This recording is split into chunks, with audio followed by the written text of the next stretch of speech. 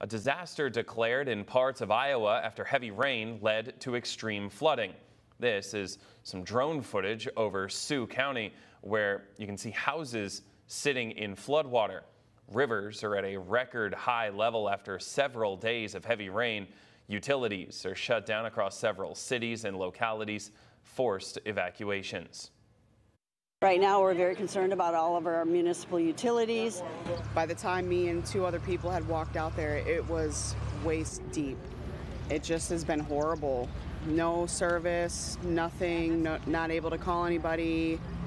My basement's ankle deep with water right now. South Dakota is also urging some residents along the Big Sioux River to evacuate before more expected flooding this week.